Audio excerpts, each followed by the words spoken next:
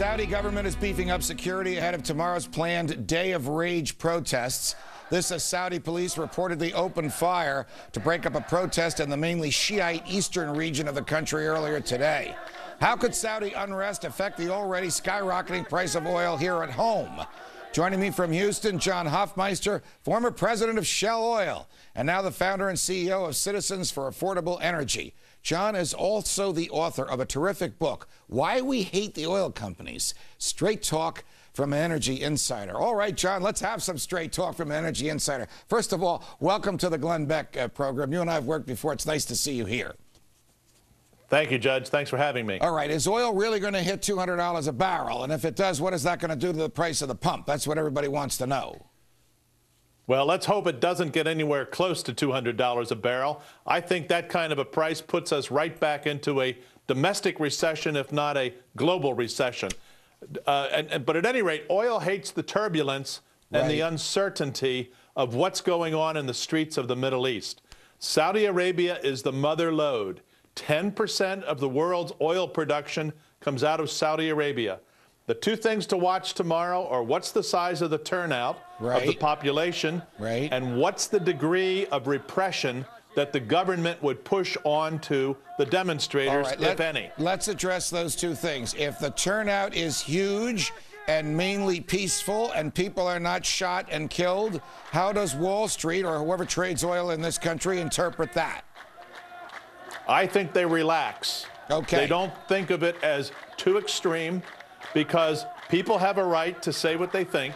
It's when they are repressed, as what happens in Iran or what happens in Libya, or, you know, things relaxed a bit in Egypt when the army, you know, let the people do what they did. Exactly. Now, John, you know this better than anybody. You're the former president of Shell Oil. Saudi Arabia is a police state. It's basically owned by the royal family. There's an enormous disconnect between the average person that lives there and the princes and kings that run the place. Suppose there's violence tomorrow. Suppose there's repression. Suppose there's death in the streets, and we see it on American television.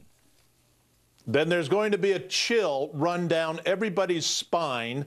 And people who need oil in the future are going to try to grab it at whatever price it's available, and we could see a large spike in the oil price if that kind of repression takes place. All right, we're going to put up a chart, gas prices this week. It shows that on March 4th, just a week ago, the average was $3.47 a gallon. March 10th today, the average is $3.53 a gallon. So you have that kind of a movement just in a couple of days. Is that a trend, or is this a spike?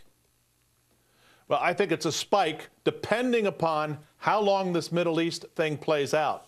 But don't forget, we still have next year and the following year and the following year. We are on a demand curve, Judge, that is only going up. And we're on a supply curve that is all but flat. And at some point in the not-too-distant future, the demand is going to exceed the supply, then we're really in trouble. What will it take? Last question, John. What will it take for the government to recognize that there's so much oil here in the Gulf of Mexico and in Alaska that they should let us take it out of the earth so we don't have to worry about the disruptions in the Middle East? Well, I think it would take the unthinkable. And the unthinkable is a recognition of reality by the existing administration. So far, we haven't seen that. But we can always hope that there will be reality and that the administration would face into the fact that while alternatives are great down the road, we're on an oil economy today, and we should produce more oil today. John Hofmeister, you put your finger right on it. Reality and the Obama administration are strangers. Thank you for joining us. Thank you. Michael Moore, you know him, declaring a class war against fat cats on the left, like George Soros, Oprah Winfrey, and Warren Buffett, plus a breakthrough on collective bargaining rights in Wisconsin. All that next.